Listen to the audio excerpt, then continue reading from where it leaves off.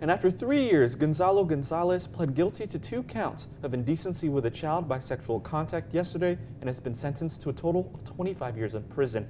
In July 2020, a 12-year-old girl reported to her mother that Gonzales had touched her in an inappropriate way when she was 8 or 9 years old.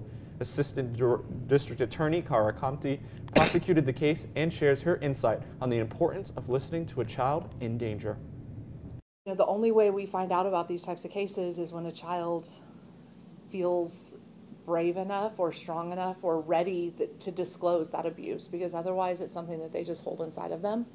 And what their parent or teacher or counselor or whoever they disclose that abuse to does with that information is kind of important and critical in determining where we go on these cases.